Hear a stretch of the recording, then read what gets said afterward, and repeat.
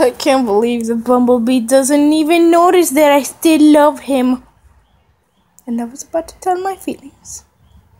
But since I'm the insane one here, he has to be scared. I don't want him to be scared. He's my senpai. Huh? Jerky, you okay? You seem kind of sad.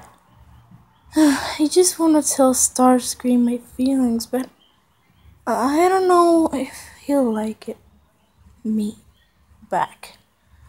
Oh, come on, Jerky. You're the one of the ink cyborgs in this group. You're totally my BFF because you're insane too. Yeah, but I still don't know. I mean, I do love Starscream a lot, but I just don't know. I mean, the boss already got Optimus. What? Yeah, since we're the killer good group. Oh, yeah.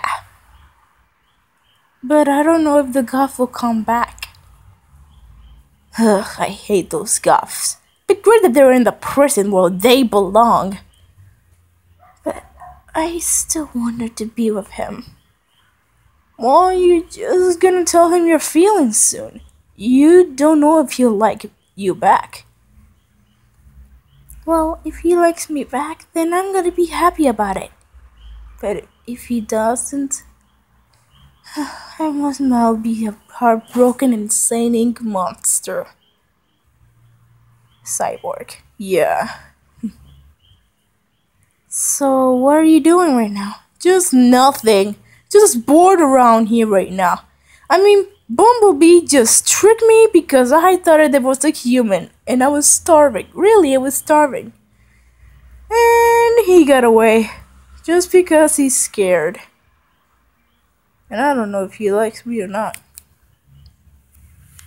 Either. Looks like you and I were in the both time lapis. So where's Lolin? With Megatron. I don't know if they're smooshing or not. Yeah, if they're kissing, I'm totally gonna get a photo.